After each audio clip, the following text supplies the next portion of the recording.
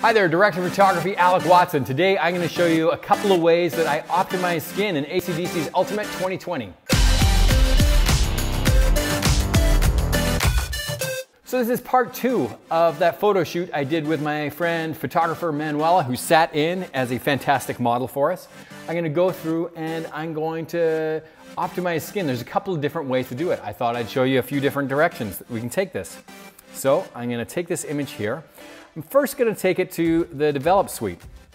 The difference between the Develop suite and the Edit suite is Develop is just a set of controls that works on the raw file. It's completely non-destructive. It's what's called, when you're working with raw files, it makes a separate little kind of text file that gives the program instructions and says, do this with this file, so it never touches your raw file. So before I take it into the Edit suite, I always like to give it a little optimize in there first. So I'm a tiny bit underexposed. I'm going to open up my exposure a tiny bit.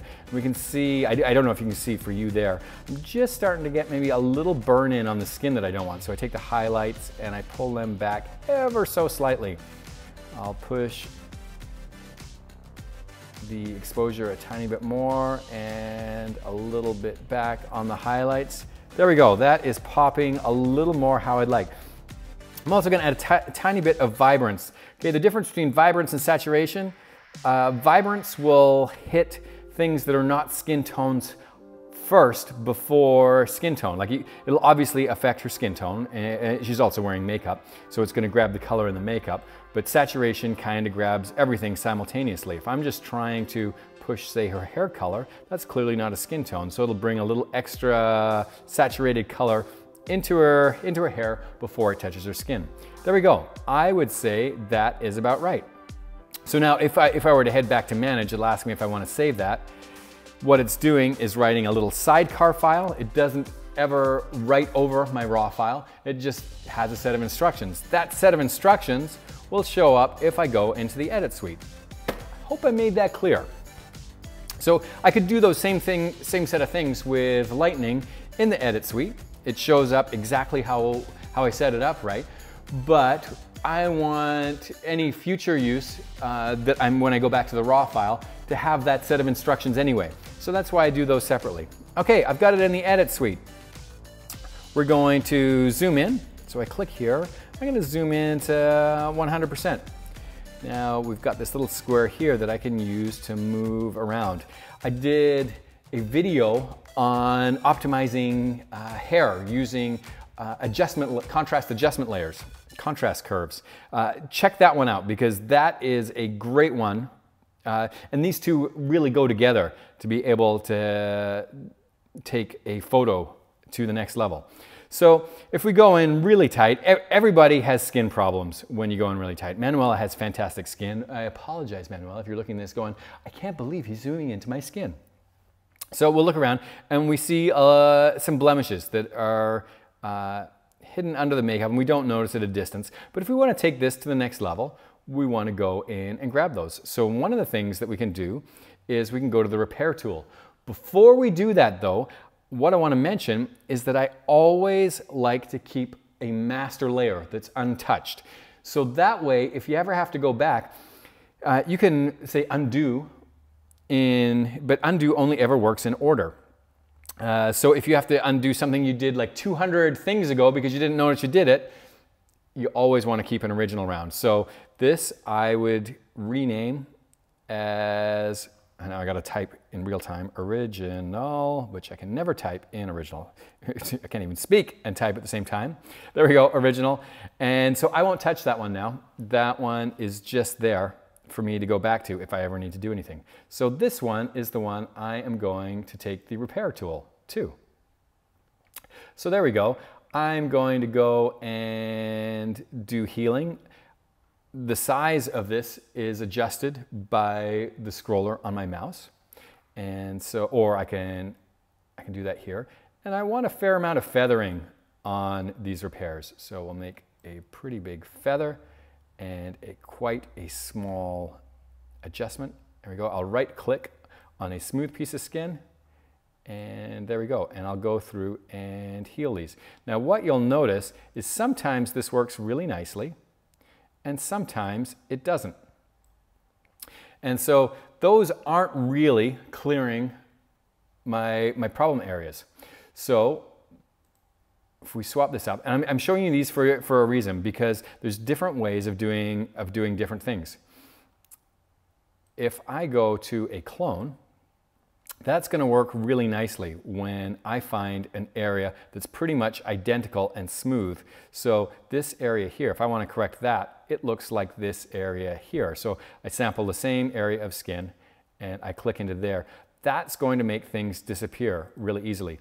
So the difference between, say, heal and clone, heal is going to take things out that have a very distinct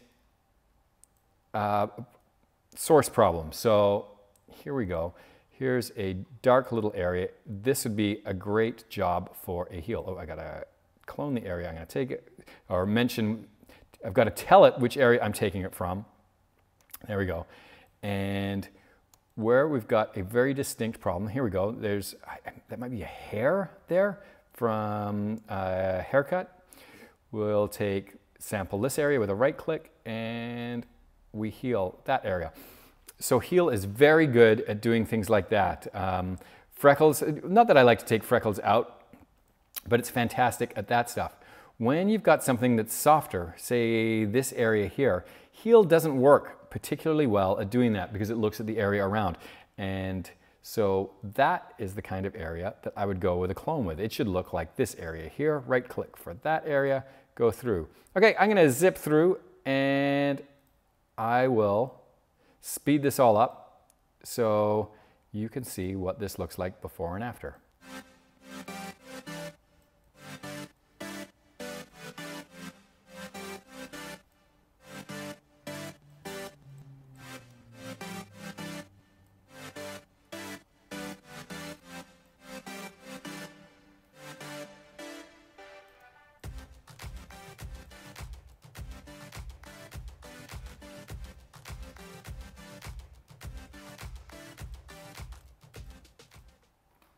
When we're finished, we click done and we pull back to full screen, and we've gone through and we've done lots of little blemishes.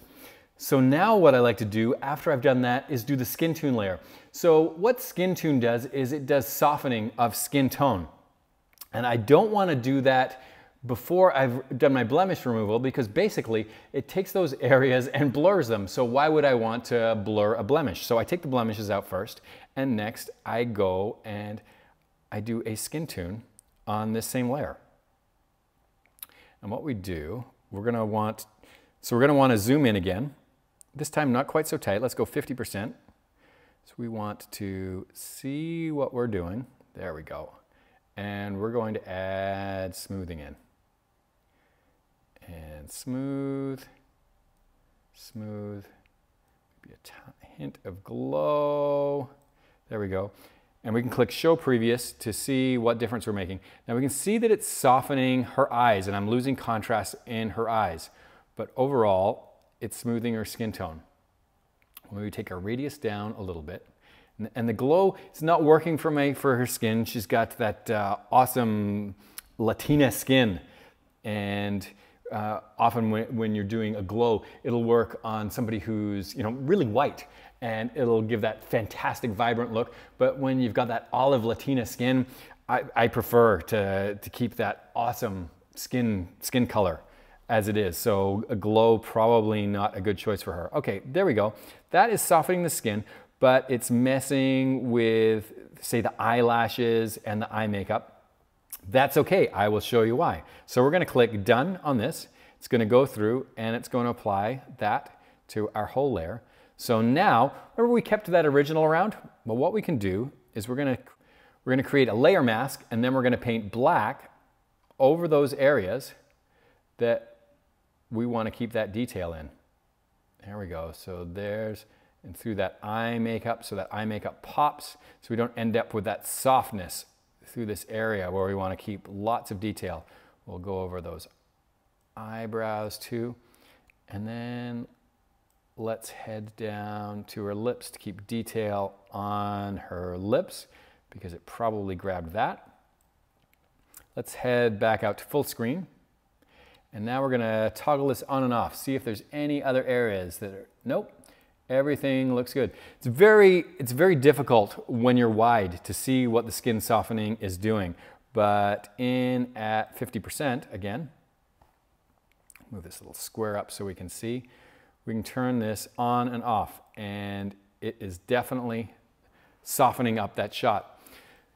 So now a last technique that's really awesome that I want to use is I'm going to take this layer, I'm going to make one more copy of the original, and I will show you why in a second. So let's duplicate our original layer, and then we're going to take this copy and we're going to merge it with our original copy. So now this is our skin tuned layer.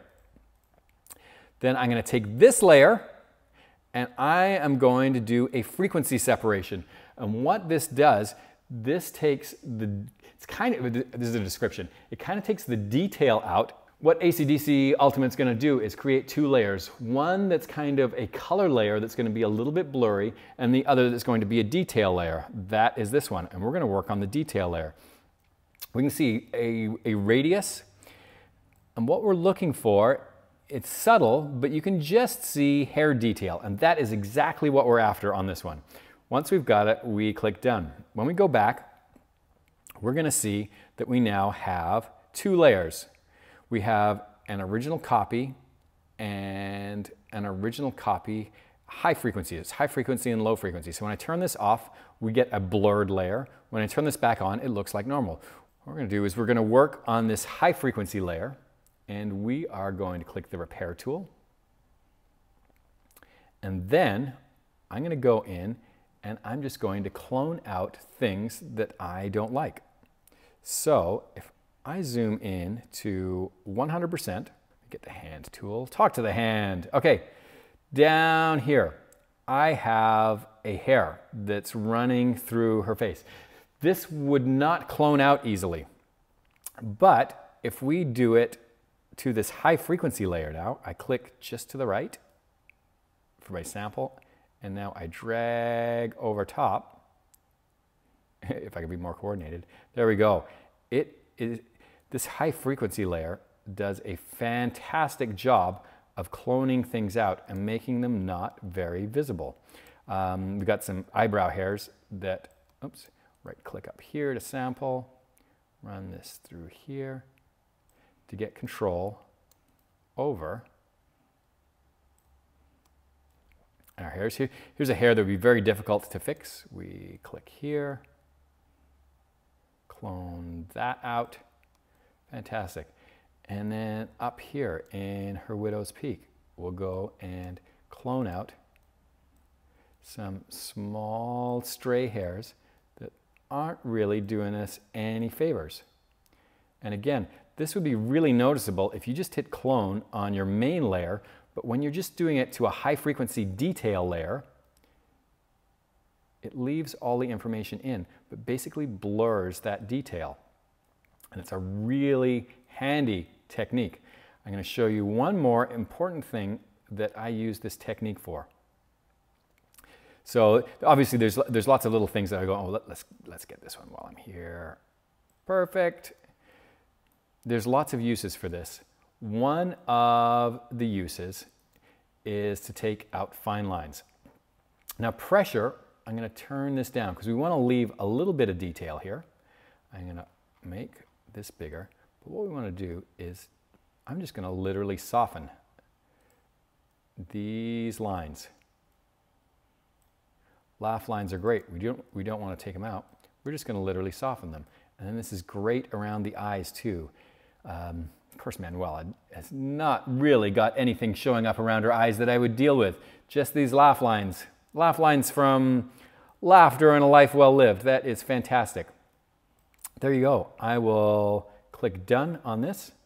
We zoom back out, and there we have it. A couple of methods of skin retouching. So we went in, we got rid of blemishes first, then we put a skin tune layer, and then to get rid of fine hairs and fine lines that don't clone very well, we use this high frequency pass method. And that's a fantastic way to get really well tuned skin and not have it look overly retouched. If you got something out of this video, please click like. If you want to be notified when other videos are coming out, make sure you click subscribe and hit the little blue bell. Throw any comments or questions you've got down. I'm monitoring for comments. So if there's things you want to learn about, let me know there. I will be all over it. In the meantime, get out, take some photos, and make the world a better, more beautiful place.